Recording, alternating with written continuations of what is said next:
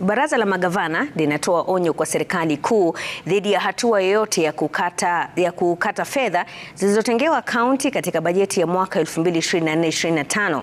Kulingana na mwenyekiti wa baraza hilo na gavana wa Kirinyaga, Anne Waiguru, serikali ya kitaifa inadaiwa na kaunti 47 mgao wa mwezi Mei na Juni.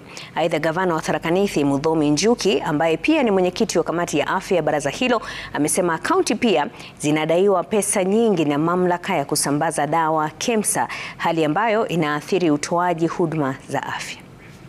Wish to state unequivocally that the council rejects this proposal in totality and demand that the National Treasury retains the county equitable share as enumerated in the Division of Revenue Act 2024 after the mediated process.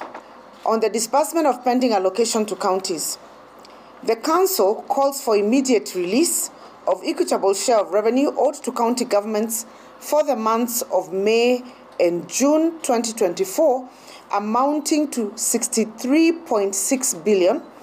This is to ensure uninterrupted service delivery at the county level.